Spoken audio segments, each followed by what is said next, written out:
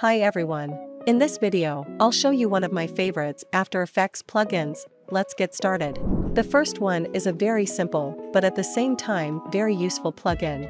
It's called EaseCopy. You can basically copy and paste your graphs. Here's how it works. I really like this one. It makes the process of editing much faster. Moving on, Saber. An amazing plugin. You can add it to a text layer and there are plenty of presets.